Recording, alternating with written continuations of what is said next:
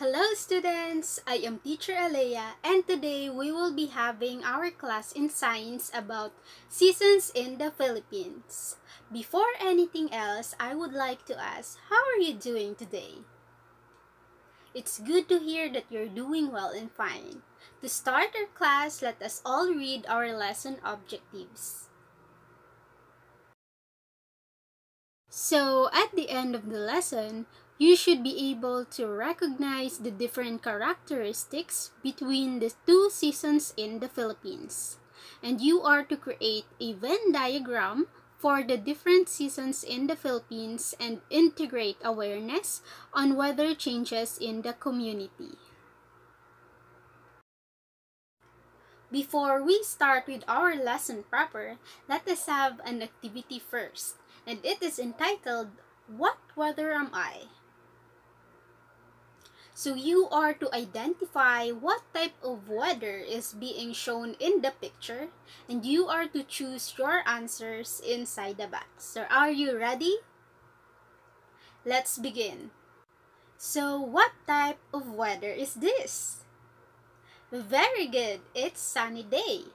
How about this picture? Correct, it's cloudy day. Next, what about this picture? You are correct, it is rainy day. Next, what about this picture? What type of weather is it?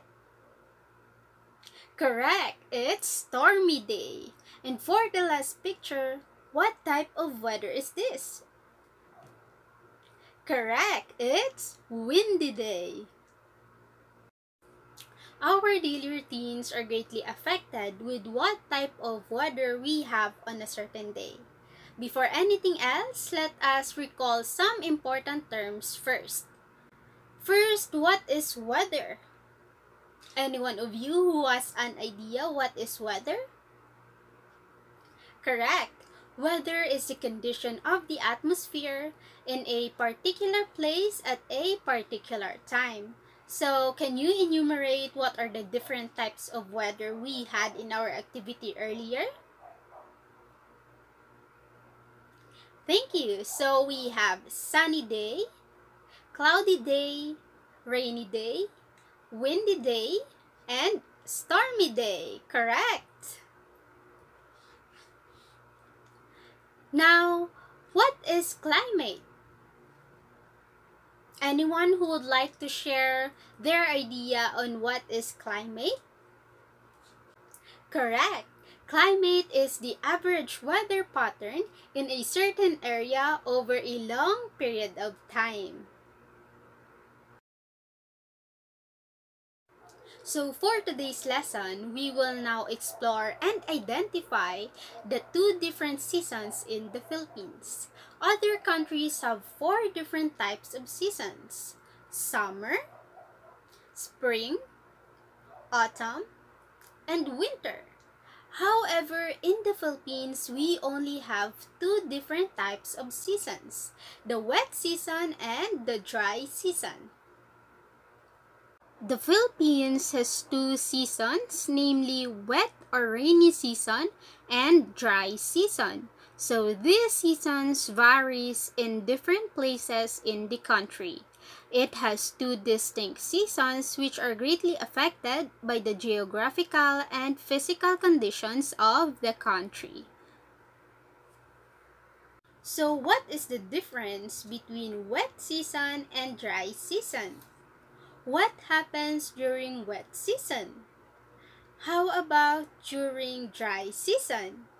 So each season has unique characteristics and effect on the environment and people.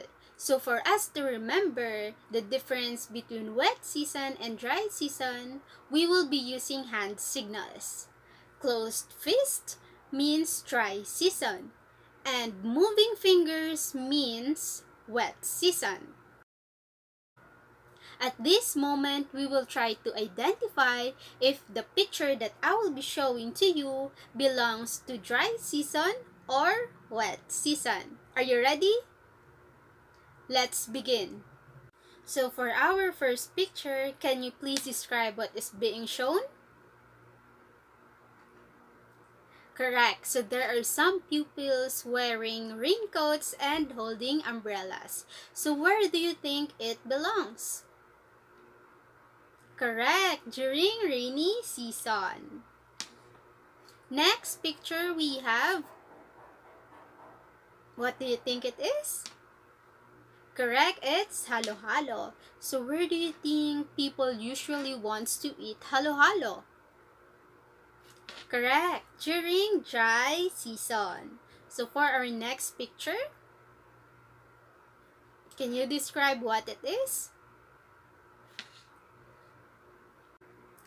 Correct. It's a field experiencing extreme drought. So where do you think it belongs? Correct. It's dry season. For our last picture, can you describe what it is? Correct. It's bachoy. Now, where do you think it belongs? Correct.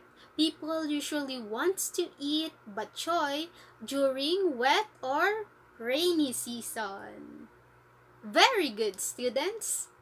Let us all give a round of applause to ourselves. We can say that wet or rainy season is characterized by heavy rainfall throughout the country, while dry season is characterized by infrequent rainfall where we usually experience very hot temperature. So try to remember our hand signals earlier. Wet or rainy season usually comes from May to December, but the heaviest downpour in most areas is from July to October. The southwest monsoon or habagat blowing from the ocean brings the rain. When the northeast monsoon or amihan blows, it also brings rainfall in the eastern part of the country. So it is characterized by frequent rainfall and flooding, so most human activities are done indoor and warm foods are preferred. It is locally known as tag-ulan. This season is usually the planting of food crops. On the other hand, we have dry season. Filipinos also experience dry season, which usually comes from January to early of May. In other places, there is short dry season, usually from March to May only. It is locally known as tag-init or tag-tuyot. This season is the best time for the farmers to harvest and dry their crops under the sun. So at this moment, we will be having a test. You will be answering the items that I will be giving to you. Read the directions carefully and answer the following items honestly. Alright? I will be only giving you 10 minutes to answer the test.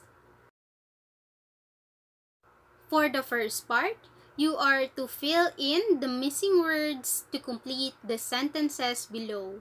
So you can choose your answer in the word bank inside the box.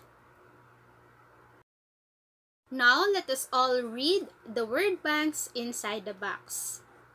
First, we have temperature, dry, atmosphere, rainfall, wet, and weather pattern. Now, let's read the paragraph. Weather, begin. Weather is the condition of the blank in a particular place at a particular time. Repeating weather condition over a period of time is called blank. The Philippines has two seasons, namely blank season and the dry season. Wet season is characterized by heavy blank throughout the country, which usually comes from June to December. Dry season is characterized by very hot blank with very little to or no rainfall at all. For the second part, you are to compare and contrast the two seasons in the Philippines by listing their distinct characteristics using a Venn diagram. So write their shared characteristic in the middle area. Is it clear? Now you may begin. I will only be giving you 10 minutes to answer the test. So at this moment, we will try to read and understand this question. Let us all read it. What is the importance of showing awareness about weather to positively accommodate their effects on our daily life? So you are to create a weather pattern table with your accompanied activities on a certain day. Also, you are to reflect on this question by writing a 3-paragraph essay. Is it clear?